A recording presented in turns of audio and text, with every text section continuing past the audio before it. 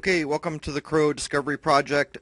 This is the video footage that I shot of Jupiter last night turning blue for the second time. We'll get into that as the clip starts up here. I posted my first kind of article on the Examiner that's not so middle of the road. It's about chemtrails. We'll see what the reaction to that is. There are very few news articles that use that word even. So we'll see how it goes. Please use the link in the description of this video and subscribe to the author, and I will alert you when I post new clips. Alright, so I went back and looked, and interestingly enough, the first time that I shot the stills of Jupiter turning blue was in January of 2014. So here we are in January of 2015, and I shot video of this.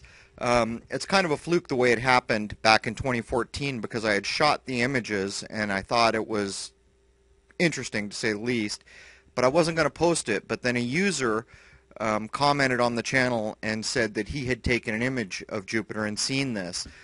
It turned out that the image wasn't usable or really recognizable, but he claims that he saw through the eyepiece Jupiter turning blue, which is why I posted the first video. So fast forward to just about a year later, here we go, and there's me leaving the moon because it's late at night, almost midnight, and I swing over and acquire Jupiter, and the first thing I notice is it looks a little blue. And you'll see as it comes into frame here, I adjust. Everything's on manual, by the way, both times. I'm knocking my f-stop up to let as much light in as I can to get the view that you see here, and it has a definite blue tinge to it. So I get ready to focus and get all my manual settings, and this is where I'm at. Jupiter looks pretty much normal, as it should look here. This is normal speed. It's the only clip that I'll run normal speed, but watch, it's already turning blue right in front of your eyes.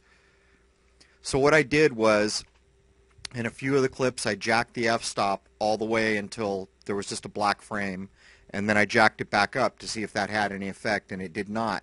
I turned off the camera, which is actually what just happened right there when I reacquired this and set up and got that better image. Turned off the camera, turned it on to see if that had an effect. It did not. One time I turned it off while it was blue. When I turned it back on, it was blue.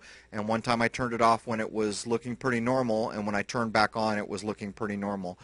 So this is at 500% speed because these clips were a bit long, so you can see what it looks like sped up as it turns blue. And I'm doing this because I'm pretty sure everyone doesn't want to sit here and watch, I don't know what it would end up being, 20-some minutes of Jupiter video, which could be pretty boring. So there it was, and it's backing off blue here a little bit. And then this next clip is going to run at 1,000%. And you'll see what happens here. There's the blue tinge. And there it goes, back to what we expect Jupiter to look like. Now I should mention, in the 2014 footage I was using a Canon and a Meade telescope. The Canon was all manual settings, but that camera has more sensitive color settings than the Nikon I use now. There it goes turning blue. This time when I filmed, I'm using a Nikon and a Celestron, so all the equipment is completely different. There is no piece of the equipment that is the same in these two filmings, which is why I think this is very interesting. I'm not sure what it means. This clip was an 8-minute clip that I sped up to 2,000%, so you can just get a decent view of the color change. And there it goes. You know, obviously at 2,000% this is happening much quicker, and there it goes back to normal again than if I ran it at normal speed. So bear in mind, that's why I put the speeds of these clips up, so that you understand that the color change you're seeing, except in the first clip, is much quicker than it is actually occurring. And so this was the final clip of the night, and I ran for quite a while, and it never turned blue again. It stayed kind of this.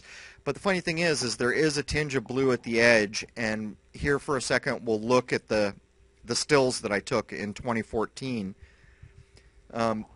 With the Canon camera, the color settings are a bit more in your face. The Nikon is much more subtle.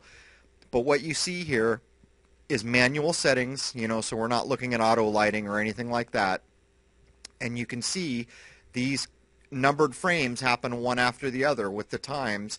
And on one occasion, you know, this first occasion, you can see I got this kind of pale blue one. but in the next one you see where it went fully really blue. My guess is that the color being a little more in your face on the Canon is that these very blue looking ones are probably in reality a bit closer to what you have just seen with the Nikon footage.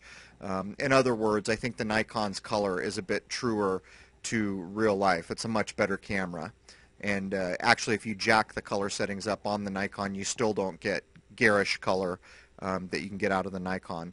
So when I took all these stills, what I was doing is taking 200 images so I could do a manual stack. So I don't know how many images is stacked in this Jupiter picture, but you can even see in this, the edge has a blue glow to it. So people are going to ask me what this means. I'm not sure how to answer that, but this was two separate systems that saw Jupiter turning blue. Let's see if someone else catches it before we take the conversation further. So there it is. Cheers. Join me on the exam.